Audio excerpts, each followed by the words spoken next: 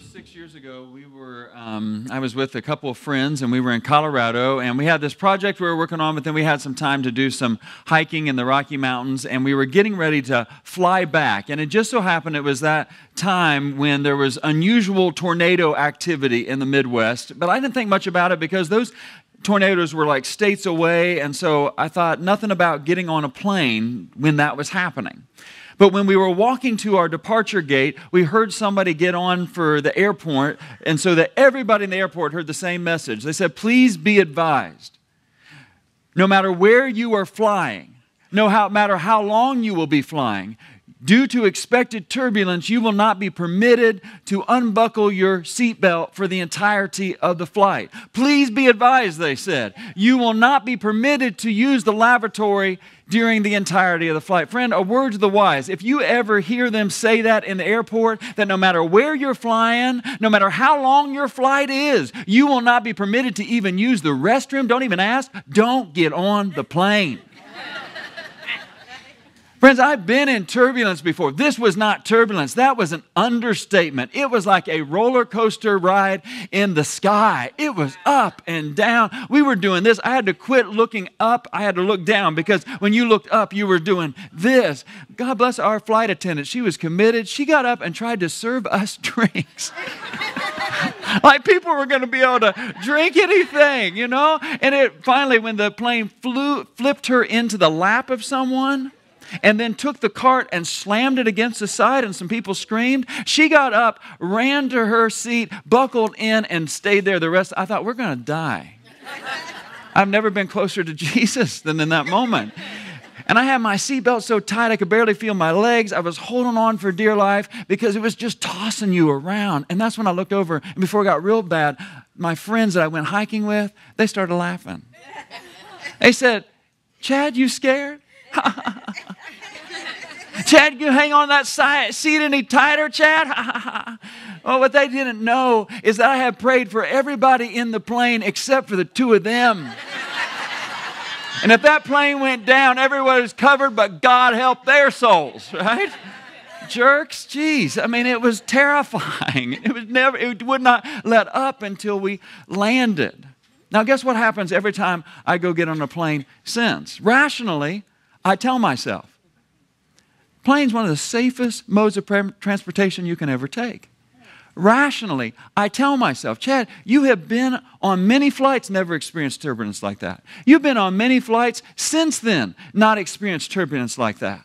There is no reason to make your whole future flying experience be based on that one bad experience. I tell myself that. I go through this. I do the positive self-talk and everything I'm supposed to do. But I sit in that plane and it all goes out the window as my heart begins to pound for fear that what I experienced once, I will experience again. And I know this might sound strange at first, but that illustrates my problem with Easter. I know that Easter is supposed to be the one time that you all can count on the pastor who's speaking for the day to be uplifting and encouraging and make it all about colored eggs and new life and Jesus overcame the grave and the resurrection. And yet I'm going to do that. And of course we'll do that. But you have to understand the problem that I have with Easter is that I think you could say I've lived a little bit too much of life. I mean, compared to some of you, I've lived a whole lot more life. Compared to others of you, I have a whole lot more life that I could possibly live. But I've lived enough life at this point to fear hope a little bit. Because I've been in the turbulence of life. I've been through the disappointments. I've been through the heartbreaks. I've seen the losses that I don't understand. And so, forgive me if it makes me a little gun-shy when it comes to hope. Afraid to hope. Doesn't that sound strange when you say it out loud? It sounds like an oxymoron. How in the world do you put those two words together? Afraid to hope. But if you doubt that maybe you think you're the one who has never feared to hope, I would challenge that and say, if you've ever found yourself thinking or uttering these words, then perhaps you too know what I'm talking about when I say I'm a little bit afraid to hope because I've lived a little too much of life. If you've ever said these words, don't get your hopes up. You ever said that? You ever thought that? Ever felt that? Hey, don't get your hopes up. I have some friends who, that's a phrase that helps them cope right now. Because they've been to the baby showers of all their friends. They've had people ask them so many times, when's it going to be your turn? That they've learned to redirect that question before the people can even ask that question, because they cannot endure hearing, let alone trying to answer that question one more time. It's just too painful for them. And as they try one last expensive attempt to do what it seems like is so easy for everyone else, to have a child of their own that they can hold and love, they tell those they're closest with, listen, we're trying one more time, but we're trying not to get our hopes up. Because it's how they protect themselves. Because when you've been devastated by disappointment, and you've been through that again and again, and life keeps on proving to you that you should be afraid to hope, you hold back a little bit and you say, I'm just trying not to get my hopes up, because you don't want to go through that turbulence again. Another friend of mine was laid off about a year ago. Been out of work for a year. Laid off from a company he'd given 20 years of his life to. They gave him a small severance package. He's grateful for anything. You should be. He was grateful for it, but at the same time, it was not nearly enough. He had no idea it would be a year and he would still be looking for work. And people have encouraged him and said, hey, with all your experience, you're a shoo-in someplace. But the problem that he has found is, at least from his perspective, it seems like his experience translates into, it would be cheaper for us as a company to hire someone with less experience than you. And so it seems like all he does get is rejection notices, emails, letters, phone calls. So much so that it's hard for him to look into the eyes of his wife anymore and hold his head up. And so when his wife asked him after another day of submitting some more applications and sending out some more of his resumes, asked him, how did it go today? He looks in her eye and he says, listen, I got some leads, but don't get your hopes up. And he says that as much for her, maybe even more so for her than for himself, because maybe it'll be easier to look her in the eye if she doesn't get her hopes up so much the next time he gets a rejection letter. You see, when you've been through hurt, when you've lived enough of life to know that life doesn't always turn out as you hope it would, as you pray it would, as you need it to, when you've run up against those barriers, you've been in the plane when you're not even allowed to get up and use the restroom, so to speak, then all of a sudden you hold back a bit and you say, I'm just trying not to get my hopes up. But wouldn't it be great if we could go back to before we learned to say, don't get your hopes up? Wouldn't that be great? Wouldn't that be freeing? Wouldn't that be fun? Even for just a day, to rewind and go back to the time, before the time you learned, before you lived enough life to learn, don't get your hopes up. Wouldn't that be freeing, fun? My son, Seth, helped me experience that a few months ago through his 9-year-old view of the world. We were at an outlet mall, and Kimberly and Anna were in a store we weren't interested in. And so we were walking around outside in this outdoor outlet mall, and we came around a corner, and there, sitting in all its chrome shining glory, was a Harley Davidson. And it had this big sign that said, "Win me." And Seth said, "Dad, are you going to go fill out an entry form?"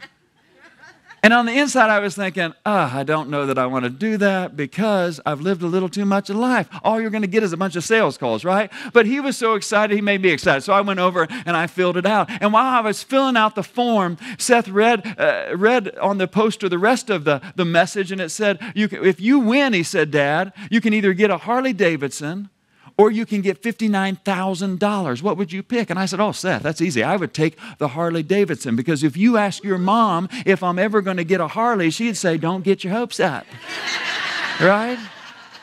I said, Seth, what would you take? And he said, I'd take the money. I said, Seth, what would you do with that money? And his 9-year-old little mind started to imagine what he would do with $59,000. And friends, it included me. It was going to be fun. We were going to go on trips. We were going to have a good time. Man, I got so caught up. For a minute, I got so caught up in what it was like to hope like a 9-year-old again, that I actually saw myself riding down the double A on that Harley with the sun beating in my face and the wind blowing through what used to be my hair.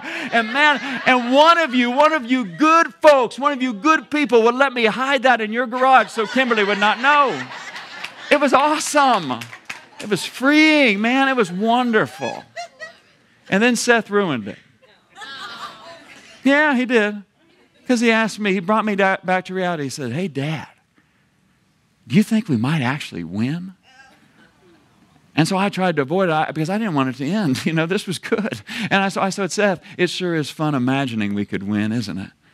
But he's gotten too old for me to redirect his questions like that and not answer his questions. So he asked me again, no, seriously, Dad, do you think we might actually have a chance at winning this? And you know what came out of my mouth? You know what came out of my mouth, right? Don't get your hopes up.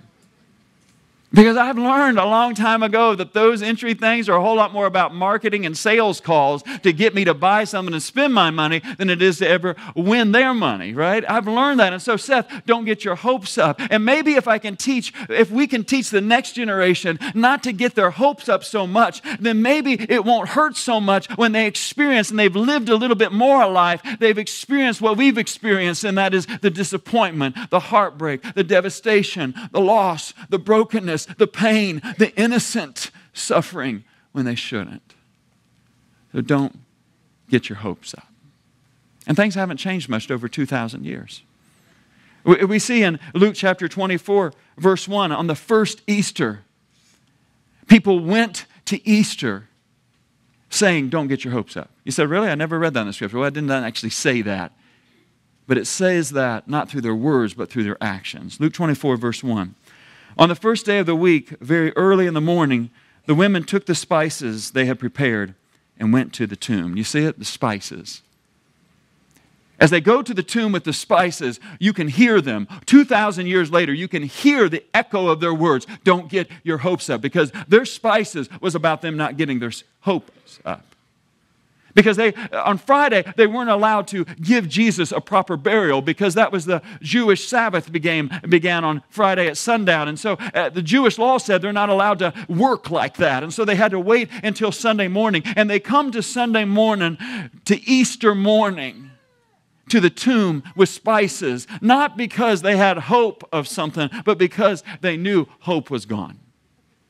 But what's interesting about, what's strange about it, are those scriptures that were on the screen right before the message began.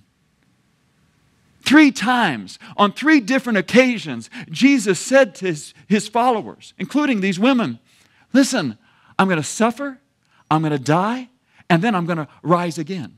3 different times, 3 different occasions. He doesn't use riddles, he doesn't use parables, he doesn't use stories. He just says it plain as day. Anybody could understand it. I'm going to suffer, I'm going to die, and 3 days later, I'm going to rise from the dead. So the question is, why are they going to the tomb with spices? Why are they going to the tomb saying, don't get your hopes up? Why aren't they going to the tomb with streamers and balloons and cakes or whatever you do to celebrate a resurrection? Why aren't they celebrating? Where are the men at? Where are the apostles of Christ? Why aren't they there saying, oh, we can't wait. I've been waiting since Friday. He's coming. There it is. He's resurrection. No, they're not doing any of that. They don't have their hopes up at all. They have spices that they're taking to the tomb because they've lived a little bit too much of life. They've been here before. Promises broken. Dreams shattered. Peace robbed by chaos. You can't unsee, you can't unlearn that kind of turbulence. We're not children anymore. Yes, they believed in Him. Yes, Jesus did amazing miracles. But they saw what they saw on Friday, and you can't unsee that. You can't unsee that kind of a cruel death and suffering. And when He breathed His last, it felt like somebody came and knocked the wind out of them. And so they come to the tomb with spices. Verse 2 says, they found the stone rolled away from the tomb, but when they entered, they did not find the body of the Lord Jesus. You see, that's why you don't get your hopes up. The only thing they were hoping for on that first Easter was that they would be able to find His body and give this good man that they had come to love a proper burial. And they get there, and the body's not even there. Imagine the disappointment. See, that's why you don't get your hopes up. They're not even hoping for life. They're just hoping to see the dead body. And the dead body, isn't it? That's why you don't get your hopes up.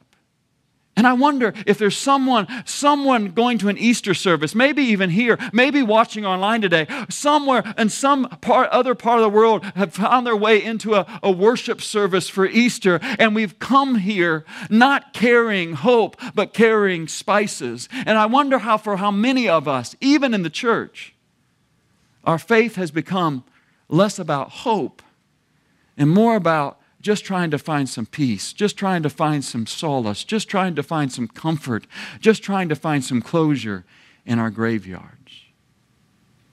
And Lord knows this world could benefit from that. I mean, if all we got out of faith was a little bit of comfort and closure and solace and peace in a world that can be oftentimes so very cruel, and I guess that would be a win. But what if? Come on, what if God has you here today for something more? Amen. What if God has you here today, not just so that you can know that there's a God who was willing to suffer and die so He knows what it's like for you to go through what you go through. That would have been plenty for Him to do. But what if He came out of the grave to offer you something more? What if this isn't about childish, wishful thinking? What if this is about an adult, mature, deep, a depth to it kind of faith and hope that we're being invited to? What if God wants to rob from our lips today that phrase, don't get your hopes up, so that we're no longer afraid to hope, but we are free to hope again? Luke 24 invites us to that. Verse 4, while they were wondering about this, suddenly 2 men in clothes that gleamed like lightning stood beside them.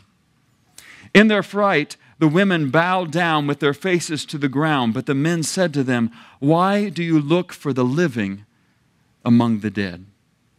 He is not here. He has risen. Remember how He told you while He was still with you in Galilee, the Son of Man, Jesus, must be delivered over to the hands of sinners, be crucified, and on the third day be raised again.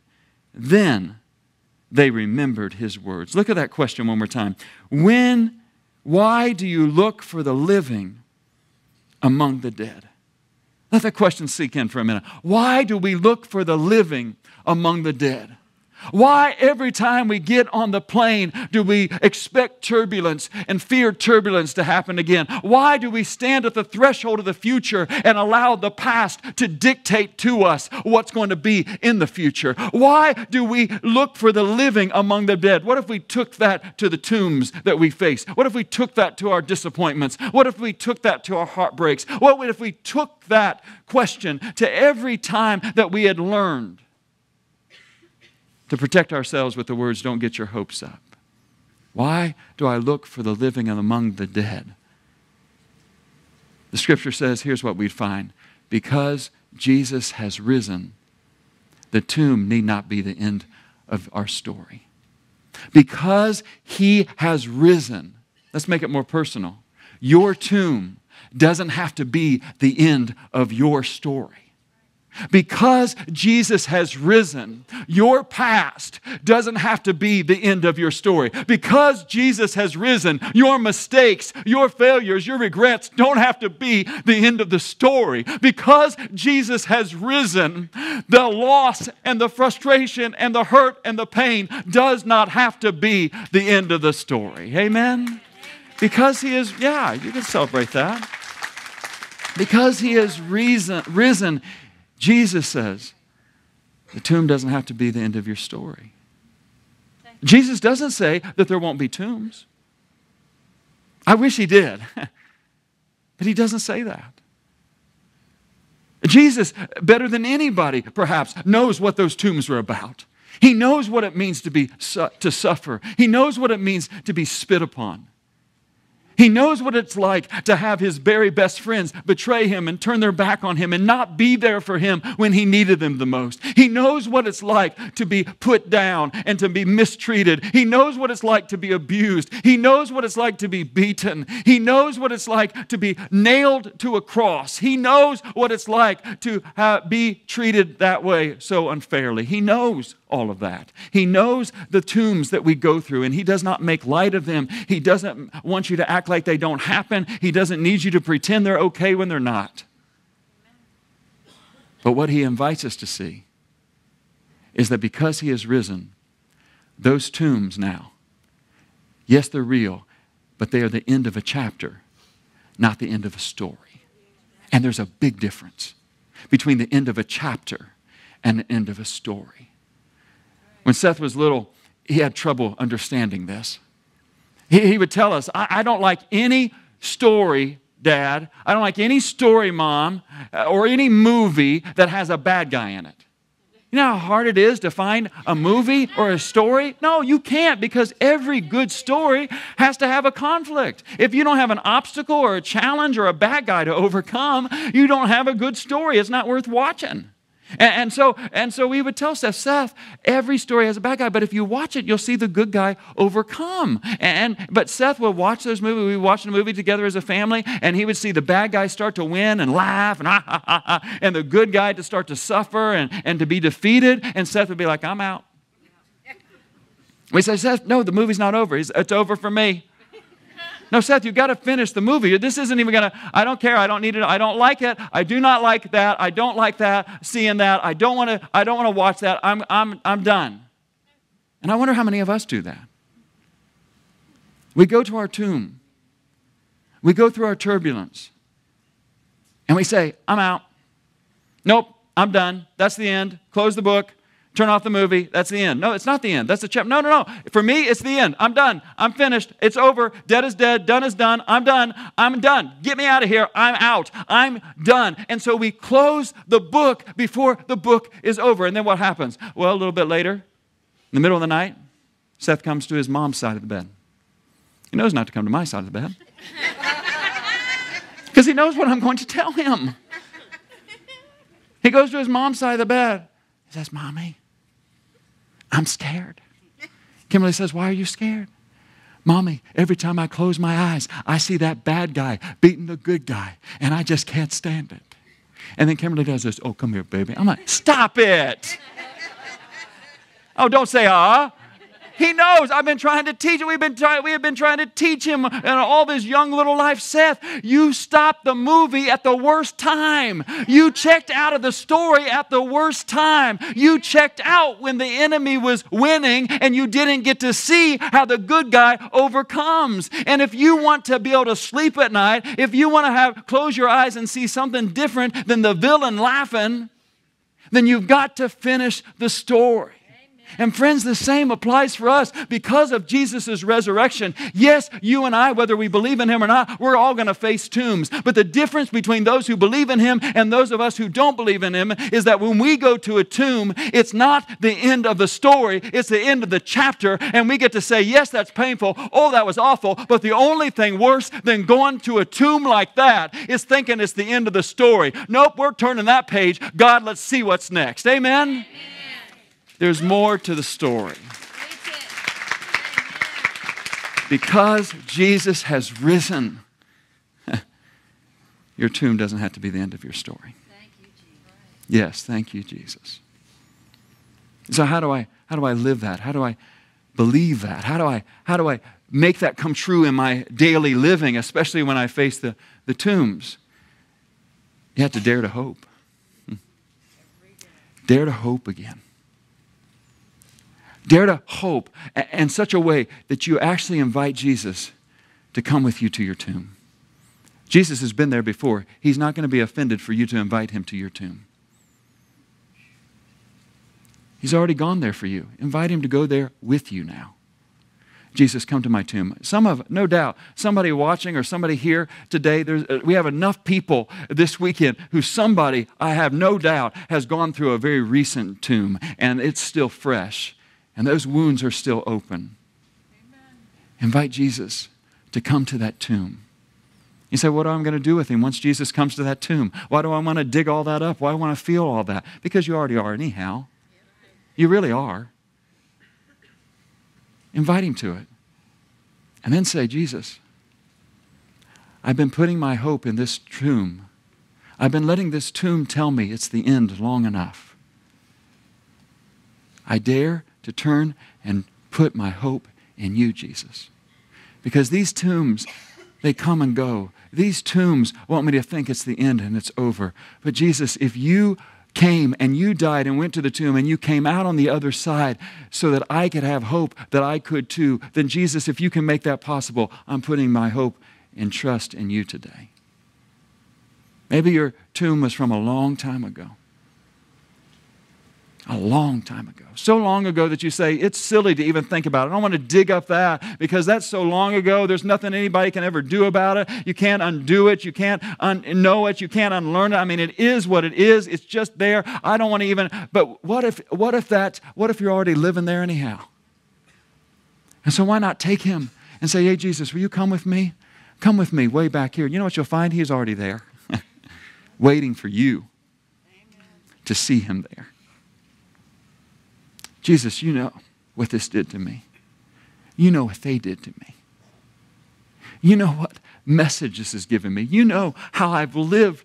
Lord, I've tried. God, I have tried. I've tried to move forward. I've tried to get past. I've tried to get beyond. But you know how every time I think I'm making a step forward, it's that from the past just grabs me and drags me back in the tomb. God, you're telling me I have tried 1,000 times for this not to be the end of my story, but it keeps coming up the same old story over and over again. But what if today, instead of putting your hope in that story that you've lived 100 times, you would turn around and say, okay, God, what do I have got to lose? I'm putting all my hope and trust in you. I know what it's like to trust in that and end up back at the same place. I want you to take me someplace new. I believe that because of your death and resurrection, there's a new story for me. The chapter's closing. A new story is beginning. For some of us today, maybe it means we renew our commitment to him, renew our hope in him. You can remember the day when you were fully on fire for Christ and man, your hope was easy for you and you believed and you looked up and when you worshiped, man, you held nothing back and you experienced God. It wasn't a doctrinal creed for you. This was a living relationship with the living God and you want that back. Today that can happen as you say, Lord, I'm sorry for the tombs that have been holding me back and making me numb. I'm turning back to you and I'm putting my trust fully in you again. And for someone here, someone watched it online, I've been praying all week long that for someone, this would be your first put your trust in Jesus moment. Man, there's no better day to put your trust in Jesus for the first time than on Easter, on Resurrection Sunday. On the day when God can say to you, listen, the tomb, yes, it's real. Oh, it's painful. No, you shouldn't have had to gone through it. But I'm not going to let that tomb have the final say of your life. I'm writing you a new story. And it is available to anybody who will receive it today. Amen? Amen? Yes, Jesus, I want that. Be the forgiver of my sins. Be the leader of my life. Be the hope of my life now. And someday when I face a tomb that puts me 6 foot under, I will have life eternal with you. Give me that hope, Jesus. You know what would happen if we do that? What would happen is no matter what tomb tries to take from us, no matter what emptiness a tomb offers us, you would always find life. You would always see an end of a chapter and have your eyes wide open for the next part of the story. There was a boy named Jeremy, and Jeremy was born with a twisted body and a slow mind, and he was born with a chronic terminal illness. He had lived for longer than what the doctors thought he would live. He was already 12 years old, but he was in a small town and they didn't have the resources for the specialized education he needed. And so the best they could do was put him as a 12-year-old into a second grade class. And his teacher was Miss Miller, and she really was struggling with this. She was struggling with this because she didn't think it was fair for the other kids. I mean, it's hard enough to keep second graders focused, but Jeremy, his uncontrollable involuntary movements and the grunting sounds he would sometimes make, it made it very difficult to have her keep her class focused. And it wasn't fair to Jeremy because here he was, a 12-year-old, having to be in a class with second graders. And frankly, she didn't feel like it was fair for her. She wasn't equipped for this. She wasn't prepared for this. She was giving all this time and energy, she felt like, to one student who it seemed like no matter how hard she tried to teach him, she couldn't get him to learn. And then she was avoiding and missing out on helping the rest of her class. And so when parents came for a parent-teacher conference, Miss Miller tried to gently encourage them to withdraw Jeremy from the school. And when Jeremy's mom began to cry and say, I don't know, this would crush Jeremy. If this is the one thing that he has that he feels like is normal in his life. Then Miss Miller withdrew and didn't push the matter any further. A few weeks later, after that, Miss Miller was sitting at her desk and the class was supposed to be working on something, and Jeremy drug his twisted body up to her desk and said, Miss Miller, and Miss Miller said, yes, Jeremy, what is it? You're supposed to be working on your assignment. And he said, Miss Miller, I love you. And for her, that was a little bit of a turning point because she realized in that moment how hard, how cold she had become towards Jeremy. And so she made up her mind, I'm going to really work on this. I'm going to have a better attitude. I'm going to see this as an opportunity and not as a distraction. And she really began to try to work on it, but it was hard. It was difficult for her. She had this internal struggle going on in her. And it came time for Easter time, and she decided, even though she was in a secular school, they were going to do a project on how springtime brings new life. And so she gave all the kids a little plastic Easter egg and said, tomorrow, bring it back filled with something that represents new life in spring. And so the next day the kids came back and they put their eggs up in the basket on Miss Miller's desk. And then right before recess, she got it out, all the eggs out, and she began to open them. The first one she opened, it had a flower. And the little girl said, that's mine. My mom helped me pick that flower because Miss Miller, a flower means new life in the springtime. Miss Miller said, that's good, that's right. They opened up the next egg and it had a seed in it, and a little girl said, that's my grandpa. He plants a garden every springtime because seeds bring new life in the springtime, Miss Miller. Miss Miller said, that's right, that's good. Another little boy, she opened his egg, and he said, that's mine, that's mine. He said, it's not pretty, but it's cool. It's a rock with moss on it. He said, my dad said that represents new life, Miss Miller. She said, you're right, it does. And then she opened up the next egg, and as soon as she opened it, she knew that it was Jeremy's. Because she had experienced this all year long. No matter how many times she tried to explain, no matter how many times she thought she had gotten through about a particular assignment, Jeremy would show up the next day and he wouldn't have done it right. And she thought for sure he understood that he was supposed to take that egg home, put something in it that represented new life, and bring it back. She thought that he understood. He said he understood, but here she sat there with an egg that was empty. And so she quietly was going to set it aside so as not to embarrass Jeremy, because she really was working on her attitude with him. And as she started to shove it aside, Jeremy blurted out, Miss Miller, that's my egg. And she said, Jeremy, did you not understand the assignment? You were supposed to put something in it that represents new life at springtime, but your egg doesn't have anything in it. There's nothing to talk about. And he said, Miss Miller, Jesus' tomb was empty. My egg is empty because it reminds us that Jesus was killed and Jesus died. But on Easter, he came out alive. And so the tomb is empty. That's new life, Miss Miller. Yeah. Well, the recess bell rang. All the kids ran out. And Miss Miller said she was glad because she sat in her room and she sobbed. And all of a sudden she realized that cold, bitter, hard part of her, it really wasn't about Jeremy. It was about something she had buried a long time ago in a tomb in her own self. And she said, I don't know what happened, but I began to pray out to God in my classroom and asked for him to give me a hope that a little boy who had been dying since he was born had that I didn't. About 3 months later, she was standing at the casket of Jeremy next to Jeremy's parents. She offered her condolences, talked about her relationship with him, and then before she was to walk away, Jeremy's mother grabbed her arm and said, Miss Miller, before you go, we are so honored that all of Jeremy's classmates came today. But we don't understand something. Why do we have 19 empty Easter eggs in the casket? And Miss Miller said, because your son taught us. In his state, in his condition, he taught us that where we see empty graves, through Christ we can see the hope of new life. Amen? Amen. Friends, that's for you. because he has risen, your tomb, I'm not making light of it. I'm not saying it didn't hurt. I wish you didn't have to go through it. But the only thing worse than going through it is making that the end of the story rather than the end of the chapter that Jesus Christ says he's made it possible for being for you. You pray with me.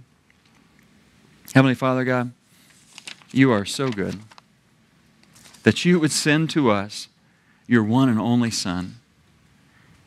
That Jesus, you would go to the tombs that we hate going to. That you would suffer, that you would die. You know what it's like for us to go to those tombs. You don't make light of that. You don't ask us to pretend like those don't hurt and those are okay. But Lord, we are so thankful that you didn't just suffer and die. You came out of the grave. Do I believe that? Yes, I do. You came out of the grave. And the reason I believe it, Lord, is because over the years, I've lived too much. And I've seen too many times how you have taken people whose story should have ended with the tomb. And through your love and your power and your forgiveness and your freedom, you take the very thing that should have been the end of the story and you make it an end of the chapter and you invite them in your name to turn the page so you can write a new story. Who do you want to do that for here today? Who's watching online that you want to do that for right now? Who in their seats right now would just say, Jesus, I'm tired of putting my hope in the tombs. Just tell him in a silent prayer. Just tell him. Tell him how that tomb makes you feel. Invite him to be there with you. And then tell him, Jesus, I'm not going to put my hope in that tomb anymore because all it wants to tell me is that it's over.